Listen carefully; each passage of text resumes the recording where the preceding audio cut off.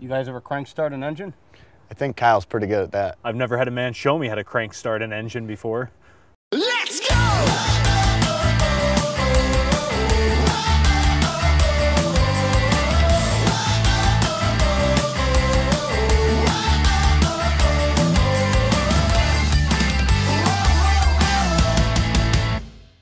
Okay, so we're in my sugar house right now.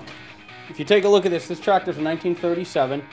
There was no electric starter because in 1937 they didn't have batteries that were sufficiently strong enough to crank an engine over.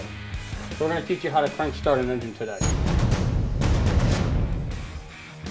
One of the things that's important to do, you always check neutral on your crawler, because these will start in gear, there's no safeties on them, and obviously you're standing in front of it, it will run you over. Back in the day, when they made the key switch, in essence it's just a thimble. Advance your throttle 3 clicks, turn your fuel on, and we're going to come to the front of the tractor. It's important to remember when you're cranking, you push the crank in.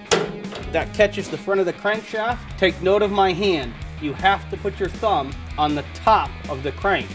If you don't, and the engine fires backwards, it will dislocate your thumb when it starts. You get a good hand on the light hold, and it's a momentum. It's getting used to how to do it. There's a technique to it.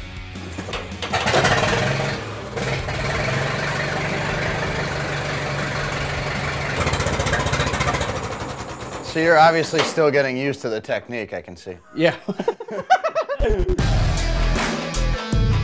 You'd be better with a crank. Talk a big game right now. Mike's got a lot of experience cranking it these days.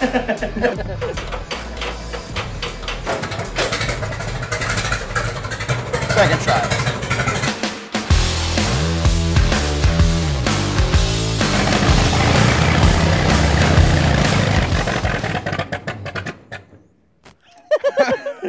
Who's giving me a crank? You're in neutral before you kill me? Yeah.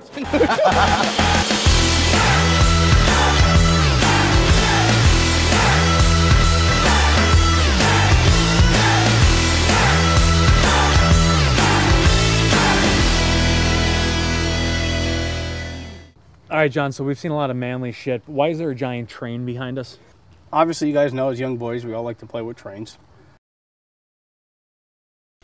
You notice I only wear Woolrich coats. They're hard to find. They were made in the 60s, but it feels like you're wearing a sheep's scrotum.